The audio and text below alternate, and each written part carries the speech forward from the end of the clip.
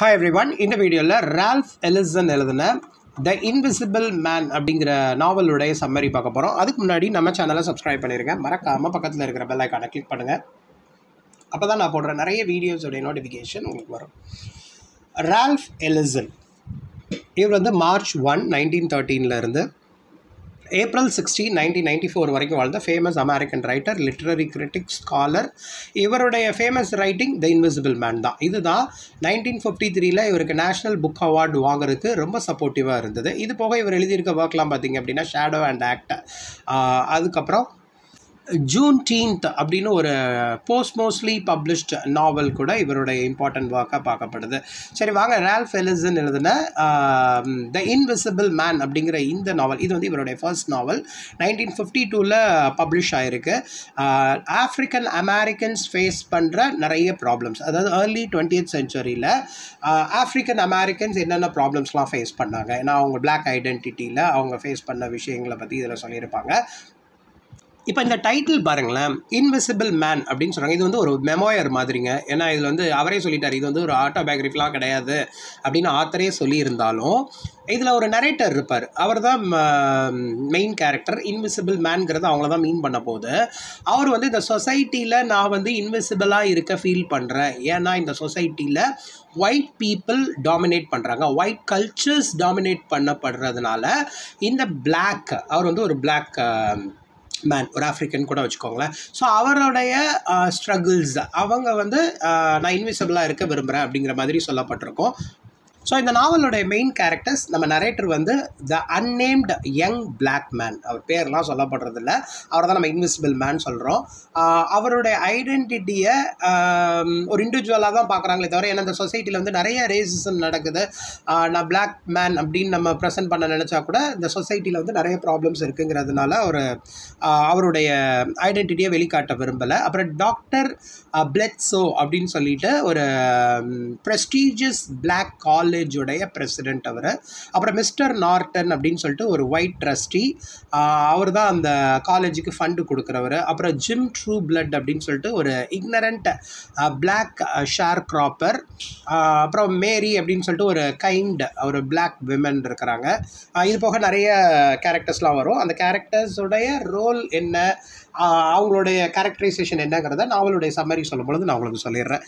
So இந்த invisible man அப்படிங்கிறது ஒரு ஃபிக்ஷனல் மெமோயர், ஒரு அன்னேம்டு பிளாக் நரேட்டருடைய ஜேர்னி, அவருடைய மனமாற்றம், அவருடைய செல்ஃப் டிஸ்கவரி அப்படின்னே சொல்லலாம். இப்போ சொசைட்டியில் அவர் பிளாக் மேனாக இருக்கிறதுனால சொசைட்டி தன்னை பார்க்க வேண்டாம் அப்படிங்கிறதுனால தன்னை வந்து ஒரு இன்விசிபிள் மேன் மாதிரி இருக்கணும் அப்படின்னு சொல்கிறாரு. ஏன்னா நிறைய ரேசிசம், நிறைய எக்ஸ்ப்ளாய்டேஷன், அந்த இண்டிவிஜுவல் நிறைய அப்யூஸ் எல்லாம் இவர் ஃபேஸ் பண்ணியிருக்காரு அப்படிங்கிறது தெரிய வருது. ஸோ அந்த நாவல் எப்படி பிகின் ஆகுதுன்னா, நம்ம நரேட்டர் வந்து கிராண்ட் ஃபாதருடைய டெத் பெட்டில் அவர் பக்கத்தில் உட்காந்துருக்காரு. இது வந்து சவுத் அமெரிக்காவில் ஒரு லேட் 1920s அப்புறம் ஏர்லி 1930s நடக்கிற மாதிரி காட்டுறாங்க. ஸோ அந்த டெத் பெட்டில் இருக்கிற ஓல்ட் மேன் வந்து நம்ம நரேட்டர்கிட்ட ஒரு பிளாக் மேனாக நீ சக்ஸஸ் ஆகிறதுக்கு என்ன காரணமாக இருக்கணும் அப்படின்னா, நீ வந்து அவங்களுடைய வார்த்தைகள், அதாவது ஒயிட் சொல்கிற வார்த்தைகளை கேட்டு லைஃப்பை லீட் பண்ணுப்பா அப்படின்னு அந்த தாத்தா சொல்கிறாரு. இருந்தாலும் இவர் அந்த தாத்தா கிட்ட சொல்கிறாரு, என்னால் அவ்வளோ தூரம் டாலரேட் பண்ணி லைஃப்பை லீட் பண்ண முடியுமான்னு தெரில தாத்தா அப்படின்னு சொல்கிறாரு. ஸோ ஒரு பாயிண்டில் வந்து அந்த கிராண்ட் ஃபாதர் இறந்ததுக்கப்புறம் நம்ம இந்த பிளாக் மேன் வந்து ஒரு கிராஜுவேஷன் ஸ்பீச் வந்து கொடுக்க நினைக்கிறாருங்க. ஒரு ஒயிட் மென் இருக்கிற ஒரு குரூப்பில் வந்து இந்த பிளாக் மேன் வந்து, அதாவது அன்னேம்டு நரேட்டர் நம்ம இன்விசிபிள் மேன் வந்து ஒரு கிராஜுவேஷன் ஸ்பீச் கொடுக்குறாரு. அப்போ வந்து அந்த பிளாக் பீப்புள் வந்து சப்சர்வியன்ஸாக இருக்கிறாங்க, அதாவது ஒயிட் பீப்புளுடைய வேர்ட்ஸை கேட்டு அவங்களுக்கு ஒபே பண்ணுற பீப்புளாக இருக்கிறாங்க, அதை பற்றி தான் பேசுகிறாரு. அப்புறம் அந்த டேவுடைய ஈவினிங்கில் வந்து என்டர்டைன்மெண்ட் அப்படிங்கிற பேரில் ஒரு பேட்டில் ராயல் அப்படிங்கிற பேரில் ஒரு என்டர்டைன்மெண்ட் நடக்குது. அதில் என்ன அப்படின்னா, அவர் கூட இருக்கிற அந்த பிளாக் ஸ்டூடெண்ட்ஸை வந்து ஒரு பிளைண்ட் ஃபோல்டு பண்ணி ஒரு சண்டை மாதிரி நடத்துகிறாங்க. சும்மா அது ஒரு என்டர்டைன்மெண்ட் பார்ட் மாதிரி. ஆனால் இது வந்து பிளாக் ஸ்டூடெண்ட்ஸ்க்கு தான் நடக்குது. ரொம்ப ப்ரூட்டலாக, ரொம்ப கொடூரமாக அந்த பிளாக் ஸ்டூடெண்ட்ஸ் வந்து ட்ரீட் பண்ணப்படுறாங்க. உடம்பெல்லாம் காயமாயிருது அந்த பேட்டிலில். ஸோ இவர் ஒரு ஸ்பீச் கொடுத்தார் இல்லையா, அதில் வந்து ஒரு ரிவார்ட் மாதிரி கொடுக்குறாங்க, ஒரு ஸ்காலர்ஷிப் மாதிரி. இந்த பிளாக் காலேஜில் இருந்து அவருக்கு ஒரு ஸ்காலர்ஷிப் கொடுக்கப்படுது. அப்புறம் அந்த காலேஜில் படிக்கும் பொழுது ஒரு தேர்ட் இயர் படிச்சுட்டு இருக்காரு. அப்போ வந்து ஒரு வெல்த்தி ஒயிட் ட்ரஸ்டியான மிஸ்டர் நார்டன், அவர் தான் அந்த காலேஜுக்கு ஃபண்ட் பண்ணுறவர், ஃபண்டை கொடுக்குறவர். ஸோ அவருக்கு வந்து இவர் சாஃபர் ஒர்க், அந்த காரு போகிற வண்டி இதெல்லாம் ஹெல்ப் பண்ணுற பர்சன் மாதிரி நம்ம இன்விசிபிள் மேன் இருக்கிறாரு. ஸோ அந்த மிஸ்டர் நார்டன் அப்படிங்கிற காலேஜோடைய ஒயிட் ட்ரஸ்டிக்கு இவர் சாஃபராக இருக்காருன்னு சொன்னேன் இல்லையா. ஒரு பாயிண்டில் மிஸ்டர் நார்டன் வந்து ஃபெயிண்ட் ஆகிற மாதிரி ஃபீல் பண்ணும்போது அவர் ட்ரிங்க் பண்ணணும் அப்படின்னு சொல்லி விருப்பப்படுறாரு. ஸோ நம்ம இன்விசிபிள் மேன் வந்து அவரை வந்து கோல்டன் டே அப்படின்னு சொல்லிட்டு ஒரு பிராத்தல் கிட்ட கூப்பிட்டு போகிறாங்க. ஸோ அங்கே என்னென்ன விஷயங்கள்லாம் நடந்துருது, எதிர்பாராத விஷயங்கள் என்ன நடந்திருக்கும் அப்படின்னா, மிஸ்டர் நார்டன் வந்து ஒரு டேஞ்சரஸ் ரவுடி கும்பலில் மாட்டுற மாதிரி ஆயிடுது.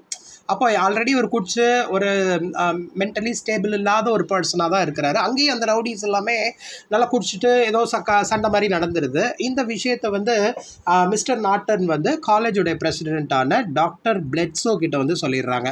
இந்த மாதிரி கோல்டன் டேல இந்த மாதிரி ஒரு இன்சிடென்ட் நடந்தது அப்படின்னு சொன்னோடனே அந்த காலேஜோடைய பிரசிடென்ட் டாக்டர் பிளெட்ஸோ வந்து ரொம்ப கோவப்பட்டு, ஏன்னா இவர் இன்விசிபிள் மேன், பிளாக் மேன், அதை பனிஷ்மெண்ட்டாக என்ன கொடுக்குறாரு அப்படின்னா, நியூயார்க் சிட்டி போயிரு அப்படின்னு சொல்லிட்டு சில ரெக்கமெண்டேஷன் லெட்டர் மாதிரி கொடுத்துட்றாங்க. இங்கே வந்து அந்த சம்மர் டைம் நீ ஒர்க் பண்ணணும், ஒரு அப்கமிங், அதாவது நெக்ஸ்ட் ஒரு சஸ்பென்ஷன் மாதிரின்னு வச்சுக்கோங்களேன், ஒரு டியூஷன் ஃபீயை நீ ஏர்ன் பண்ணிட்டு வரணும், அடுத்து நீ கண்டினியூ பண்ணணும் அப்படின்னா நீ அங்கே போய் வேலை பார்க்கணும் அப்படின்னு சொல்லிடுறாங்க. இப்போது நான் இன்விசிபிள் மேன் வந்து நம்ம நரேட்டர் வந்து நியூயார்க்குக்கு ஒரு பஸ் எடுத்து போகிறாங்க.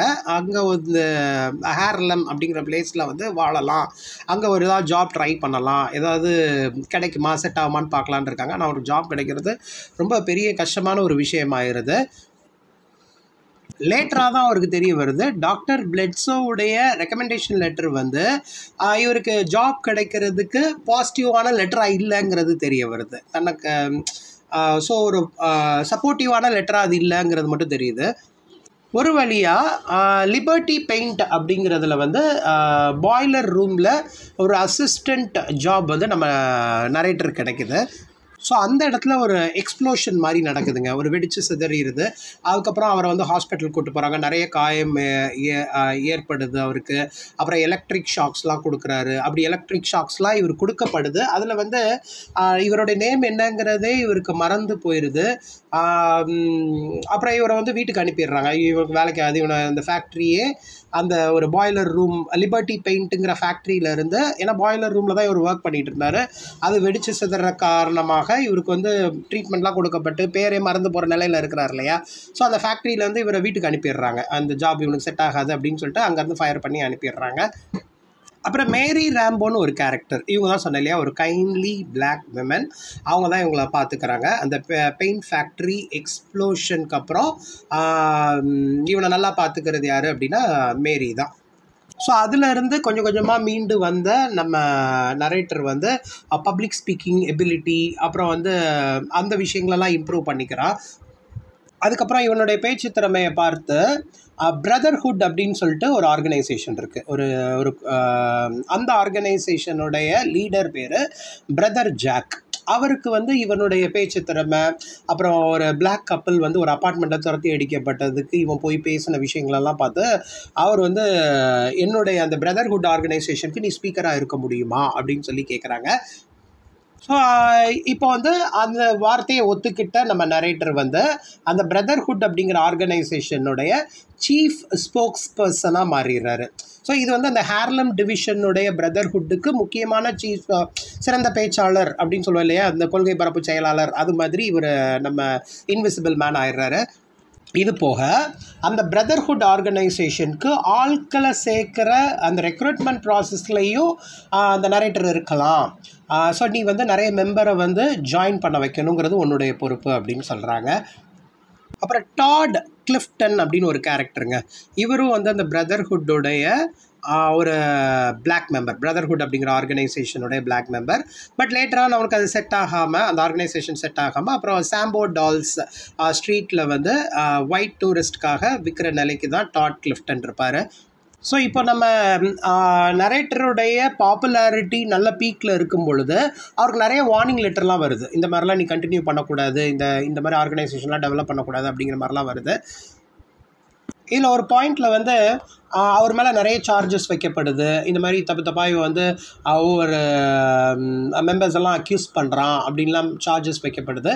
இருந்தாலும் அந்த பிரதர்ஹுட் ஆர்கனைசேஷனில் நிறைய மீட்டிங்லாம் வச்சு இவனுக்கு வந்து திரும்ப நிறைய பொறுப்புகள் தான் கொடுக்கப்படுது. ஏன்னா டாட் கிளிஃப்டன் வந்து இப்போ அவருடைய பொறுப்பு பார்க்கலன்னு தெரிய வருது. ஏன்னா அவர் தான் சொன்னேன் இல்லையா, ஹேர்லமில் சாம்போ டால் விற்கிற ஒரு பொசிஷனுக்கு அவர் போயிட்டார். இந்த பிரதர்ஹுட் ஆர்கனைசேஷன் அவர் பிடிக்கலன்னொன்னே அங்கே போனதுனால அவருடைய இதையும் நீ தான் பார்க்கணும், அந்த ஒர்க்கை நீ பார்த்துக்கோ அப்படின்னு சொல்லிடுறாங்க. இதில் ஒரு விஷயம் என்ன நடந்திருக்கும் அப்படின்னா, போலீஸ்மென் வந்து டாட் கிளிஃப்டனை வந்து ஷூட் பண்ணி கொண்டிருப்பாங்க ஒரு சீனில். ஸோ டாடுடைய பப்ளிக் ஃபியூனரலில் நம்ம நரேட்டருடைய ஸ்பீச் வந்து அந்த அப்படியே ஒரு உணர்ச்சி பொங்குற ஒரு ஸ்பீச் மாதிரி கொடுக்குறாரு அந்த இடத்துல. இருந்தாலும் அந்த கமிட்டியில் இருக்கிற மெம்பர்ஸ், அந்த ஆர்கனைசேஷனில் உள்ள மெம்பர்ஸ் வந்து இவனை தான் திட்டுறாங்க நரேட்டரை. நீ வந்து சொல்கிற விஷயத்த நீ பண்ணலை, உன்னுடைய தப்புனால தான் இந்த மாதிரி தவறுகள்லாம் நடந்திருக்கு அப்படின்னு சொல்லும் பொழுது இந்த வாக்குவாதம் வந்து நரேட்டருக்குமே அப்புறம் நரேட்டர் பிரதர் ஜாக்குக்கு வந்து ஒரு மிகப்பெரிய சண்டையில் போய் விட்டுருது. இந்த பிரதர்ஹுட்டை அப்போஸ் பண்ணுற கேரக்டர் வந்து ராஸ் த எக்ஸ்கார்ட்டர் அப்படின்னு சொல்லிட்டு அவனும் ஒரு பிளாக் மேன் தான். பட் இவனுக்கு வந்து இந்த ரயாட்லாம் ஹேர்லமில் உருவாகிறதுக்கு இவனும் ஒரு முக்கியமான காரணம். எனக்கு வந்து அந்த பிரதர்ஹுட் அப்படிங்கிற ஆர்கனைசேஷன் சுத்தமாக பிடிக்காத கேரக்டர். ஸோ இந்த சண்டையில் வந்து ராஸ் த எக்ஸ்கார்ட்டருக்கு அந்த ஆர்கனைசேஷனுக்கு எதிராக ஒர்க் பண்ணுற சில பீப்புள் இருக்கிறாங்க இல்லையா, அதோட லீடர் தான் ராஸ் த எக்ஸ்கார்ட்டர். ஸோ அவனுக்கு வேலை பார்க்குற மென் வந்து இவனை வந்து அடி வெளுத்துடுறாங்க, யார் நம்ம இன்விசிபிள் மேனை. ஸோ ஒரு பாயிண்டில் வந்து இது வேலைக்காகாது, அந்த பிரதர்ஹுட் அப்படிங்கிற ஆர்கனைசேஷனை டிஸ்ட்ராய் பண்ணால் தான் கரெக்டாக இருக்கும்னு நினைக்கிறேன், அது இந்த ஹேர்லமில் செட் ஆகுமான்னு தெரில அப்படின்னு சொல்லிட்டு பிளான் பண்ணுறாரு. ஸோ அதில் வந்து ஒரு சிபில் அப்படின்னு ஒரு கேரக்டருங்க. இவங்க வந்து ஒயிட் பிரதர்ஹுட் மெம்பருடைய அவங்களுடைய ஒய்ஃபு. இவங்கள வந்து நம்ம நரேட்டர் வந்து செட்யூஸ் பண்ணுறாங்க. ஏன்னா அவங்ககிட்ட க்ளோஸாக மூவ் பண்ணோம் அப்படின்னா, அல்லது அவங்க கூட செக்ஷுவலாக அவங்க கூட இருந்தோம் அப்படின்னா அந்த சீக்ரெட்ஸ்லாம் நம்ம தெரிஞ்சுக்கலாம் அப்படிங்கிற மாதிரி மூவ் பண்ணுறாரு. பட் அந்த சிபிலை மீட் பண்ணார் இல்லையா, சிபில்னு ஒரு விமனை, அவங்க மூலியமாக நிறைய விஷயம் தெரிஞ்சுக்கலான்னு நினச்சா அவங்க வந்து ஒரு பிளாக் மேனால் ரேப் பண்ணப்படணுங்கிறது அவங்களுடைய ஃபேண்டசி. ஸோ அதை அவங்க ஹாப்பியாக எடுத்துக்கிறாங்க, அவங்க அதை இன்வால்வ் பண்ணிக்கிறாங்க. ஸோ சிபில் கூட அப்பார்ட்மெண்ட்டில் இருக்கும் பொழுது நம்ம நரேட்டருக்கு வந்து ஒரு ரயாட், ஹேர்லமில் ஒரு ரயாட் போகுது, ஒரு பெரிய கலவரம் ஒன்று நடக்குது அப்படிங்கிறது தெரிய வருது. ஸோ இப்போ வந்து அவருக்கு தெரிய வருது ஹேர்லமே ஒரு கயட்டிக் சுச்சுவேஷனில் இருக்குது அப்படின்னு தெரிய வருது. ஸோ இப்போ நரேட்டர் வந்து ராஸ் த எக்ஸ்கார்ட்டர் கிட்ட மீட் பண்ணி இதை விஷயத்தெல்லாம் சொல்லலாம் அப்படின்னு சொல்லிட்டு வேகமாக ஓடி வர்றான். ஏன்னா இது இவ்வளோ தூரம் நடக்கக்கூடாது, இவ்வளோ தப்பு நடக்குது அப்படின்னு வந்து பேசலாம் அப்படின்னு சொல்ல வரும்போது அந்த ராஸ் த எக்ஸ்கார்ட்டர் வந்து அவனுடைய அடியாட்களை அப்படியே அனுப்பி இவனை முதல்ல கொண்டாதான் சரி வரும், இவனுக்கு வந்து கொன்றுங்க அப்படின்னு சொல்லி டிக்ளேர் பண்ணுறாங்க. ஸோ ராஸுடைய மென்ல இருந்து அந்த அடியாள்கிட்ட இருந்து தப்பிக்கிறதுக்காக அவன் வந்து தப்பிச்சு ஓடும் பொழுது ஒரு 3 ஒயிட் மென் கிட்ட அவன் மீட் பண்ணுறான். அப்போ அவங்க கேட்குறாங்க அந்த ப்ரீஃப் கேஸில் என்ன இருக்குது அப்படின்னு சொல்லி கேட்கும்போது அவங்ககிட்டருந்து தப்பிச்சு ஓடுறதுக்காக ஓடும் பொழுது ஒரு மேன் ஹோலில் வந்து நம்ம நரேட்டர் விழுந்துடுறாரு. இப்போ அந்த ஒயிட் மென் எல்லாமே அந்த அண்டர் கிரவுண்டை சீல் பண்ணிடுறாங்க. ஸோ இதில் இருந்து போஞ்சு செத்து போ அப்படின்னு சொல்லி விட்டுறாங்க. இப்போ வந்து இந்த நாவல் ப்ரெசென்ட்டில் சொல்கிற மாதிரி காட்டுறாங்க. அதாவது அப்போ அந்த அண்டர் கிரவுண்ட் லைஃப்பை லீட் பண்ண நரேட்டர் இப்போ வரைக்கும் இன்விசிபிள் மேனாக தான் இருக்கிறான். ஏன்னா இதில் வந்து அவங்க கிராண்ட் ஃபாதர் சொன்ன மாதிரி ஒரு 20 இயர்ஸாக ஒரு அண்டர் கிரவுண்ட் லைஃப்பை தான் லீட் பண்ணுறான். ஆனால் இப்போ வந்து ஒரு இதிலேருந்து மீண்டு வரலாம், என்னுடைய இந்த தனிமைக்கு ஒரு முடிவு கொடுக்கலாம், நான் கிரவுண்டில் வந்து அதாவது இவ்வளோ நாள் மேன் ஹோல் அண்டர் கிரவுண்ட் ஒரு இன்விசிபிள் லைஃப்பை லீட் பண்ணிட்டேன், இனிமேல் என்னுடைய லைஃப்பை வந்து துணிஞ்சு வாழலாம்னு நினைக்கிறேன் அப்படின்னு சொல்கிற மாதிரி இந்த நாவல் முடிஞ்சிருக்கும். ஸோ நரேட்டர் தான் இந்த இன்விசிபிள் மேன். ஸோ இவர் வந்து எப்படி இன்விசிபிளாக இருந்தார், ஏன் மித்தவங்களை பார்க்க விரும்பலை அப்படிங்கிறத சொல்ல நினைக்கிறாரு. அப்புறம் அண்டர் கிரவுண்ட் லைஃப்பை லீட் பண்ணுறேன் அப்படிங்கிறத சொல்கிறாரு. ஏன்னா ஒரு ஸ்லேவரி லைஃப்பை லீட் பண்ணது, அப்புறம் அந்த ஸ்லேவரியோடைய ஹிஸ்ட்ரி விஷயங்களெல்லாம் சொல்ல நினச்சது தான் இந்த நாவலுடைய கான்செப்டுங்க. ஸோ இந்த நாவலுக்கு ஒரு எபிலாக் உண்டு. அந்த எபிலாக் என்ன அப்படின்னா அவனோட ரெசல்யூஷன் மாதிரி, இந்த வேர்ல்டில் சோஷியல் ரெஸ்பான்சிபிலிட்டி தேவை, அதுக்கு இந்த மாதிரியான ஒரு பவுன்சிங் பேக் கான்செப்ட், திரும்ப அதிலிருந்து வந்து நான் இந்த கிரவுண்டில் வாழ ரெடியாக இருக்கிறேன் அப்படின்னு சொல்லி வர்றாரு இல்லையா, அதுதான் இந்த இன்விசிபிள் மேன் அப்படிங்கிற இந்த நாவலுடைய கான்செப்ட். இதான் ரால்ஃப் எலிசன் எழுதின இன்விசிபிள் மேன் அப்படிங்கிற நாவலுடைய சம்மரி. ஸோ இந்த மாதிரி இங்கிலீஷ் லிட்ரேச்சர் ரிலேட்டட் வீடியோஸ் நிறைய பார்க்குறதுக்கு நம்ம சேனலை சப்ஸ்கிரைப் பண்ணிடுங்க. மறக்காம பக்கத்தில் இருக்கிற பெல் ஐக்கானை கிளிக் பண்ணுங்கள். அப்போ தான் நான் போடுற நிறைய வீடியோஸோடைய நோட்டிஃபிகேஷன் உங்களுக்கு வரும். தேங்க்யூ.